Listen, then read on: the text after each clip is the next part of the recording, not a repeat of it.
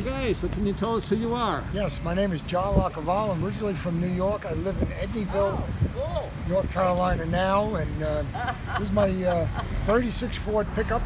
It's a replica kit car, all fiberglass. It's 9.5-year build.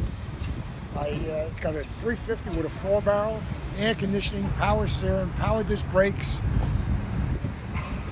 electric windows. How long have you had it?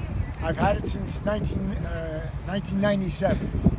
And I see that you're the very first, as we walk around the car here, you're the very first in line for today's fundraiser parade that's going downtown. That's correct, yes. What made you want to get involved here? Well, I've always been a friend of police. I always want to help out wherever I can. I've always wanted to become a police officer, but my eyes stopped me from doing that way back when. And this is my way of helping and giving back.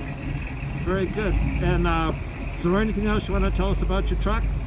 It's a labor of love. How long did it take you to put together? It took me 9.5 years to build.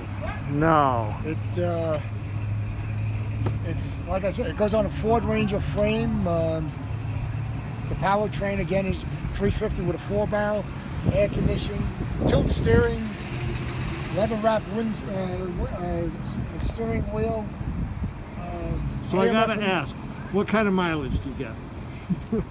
You don't really worry about mileage when you have a car like this. I was going to say, with a 4-barrel engine, it's probably not. Well, let me put it this way. I could sit here and burn the tires right off of the car. Wow. It's a powerful engine. It's got enough, yeah, it's 1,800 pounds soaking wet. Well, I hope you enjoy the parade today, and I appreciate your time. Thank you very much.